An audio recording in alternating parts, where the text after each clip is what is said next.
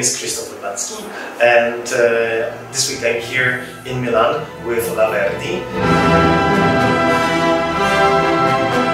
We have been working on one of my very favorite symphonies, which is Dvořák New World Symphony, the piece that have been inspiring me for all my life. I remember since my first hearing of it when I was a little kid, I fell in love with it, and I found it completely magical. It's always great fun to work on it and discover new things about it, and I hope you will enjoy our performance. So please stay tuned and watch us, watch our video recording.